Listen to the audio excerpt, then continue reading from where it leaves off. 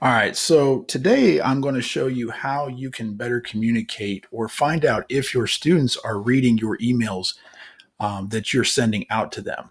So when you compose an email, you're going to click on Compose and you're going to type your list of students that you're going to want. Now, I'm going to send it to myself because that's exciting.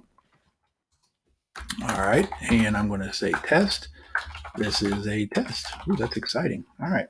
So what you're going to do is before you hit send, normally you're going to come to these three little dots here. You're going to click on that, and you're going to request a read receipt. And that's all. It goes away. You hit send, and then when that person receives that email,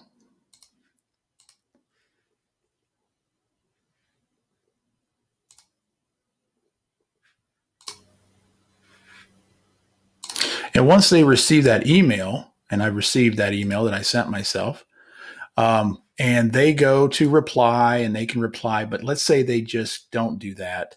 But let's say they go, yep, I saw it, but ooh, what's this? Read receipt. Going to have to send it. Or they can click not now. But this could be a layer of protection that you could use, that you would see that an email has been sent, has been read, and you'll get an email confirmation saying just that.